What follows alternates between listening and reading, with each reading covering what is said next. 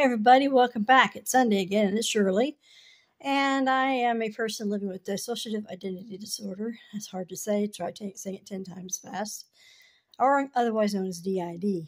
I'm going to talk a little bit about misdiagnosis today. As most of you probably know, psychiatrists often get our diagnosis wrong. Instead of diagnosing us with DID, they diagnose us with bipolar or a borderline personality disorder or simply depression or anxiety when there's something else going on.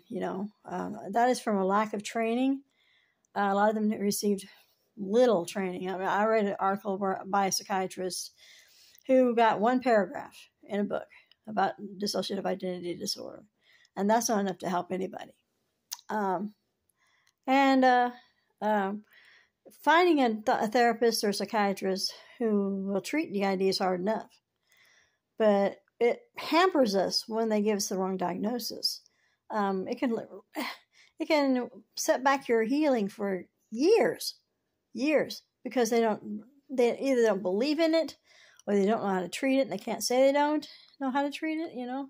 A lot of doctors can't say "I don't know," those 3 magic words, and it makes it hard for us. Now, if you want to find a therapist that treats DID or a psychiatrist or any mental health professional that would help you with your DID, there are places online to go to search for a doctor, or a therapist, or a psychiatrist who treats it. You go to I see if I can get this right now. Psychology.com. They have find a therapist website.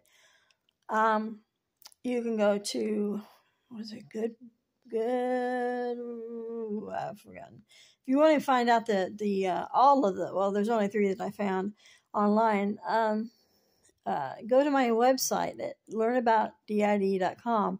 I have a list. I wrote an article about misdiagnosis and have a list of places you can go to search for a therapist, and also a list of hospitals that treat it.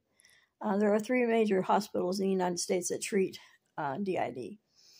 But getting treatment shouldn't be this hard. It's even harder in the United Kingdom, where they have a different type of medical system, and even fewer of their doctors understand it.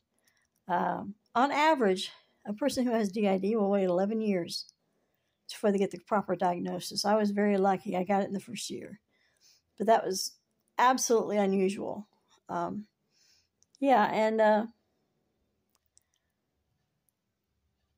I guess it's really not much more to say about that, except that if you need help, please reach out. And don't discount your local hospital, your local psych ward. They may not be able to treat your DID, but they can stabilize you if you get suicidal or just absolutely exhausted. You can go in there and check yourself in and get some rest and get stabilized on some medication for depression or anxiety or whatever it is you need. And just don't discount them. And if you need to go, please do. Don't be afraid. I've been to a psych ward 30 times, and only one incident did I have where I wasn't comfortable and they had me diagnosed with a different diagnosis, totally, a borderline personality disorder, and they treated me horrible. I don't care if I did have BPD. I didn't even deserve to be treated that way. Anyway, so but most of the time, psychiatric wards are a safe place to recoup and do so. If you need to go to the hospital, you do so. But anyway, that's beside the point of misdiagnosis, but I wanted to put that in there. I will try to get the links to the 3 sites you can search. So you can search by your area and by the type of help you need.